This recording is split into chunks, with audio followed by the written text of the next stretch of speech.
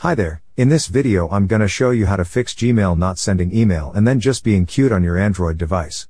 It's easy, just follow these steps.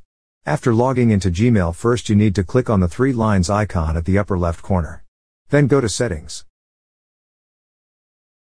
I have 2 email in my phone. So from here I select my specific email that are using to send email. Similarly, you are just going to find that specific email that you are using to send an email. After that you need to scroll down to the bottom, and find Synchronize Gmail. After finding, you need to uncheck the box here. And click OK. After unchecking, you need to restart your phone. After restarting your phone, open Gmail again. Clicking 3 line again. Go to Settings.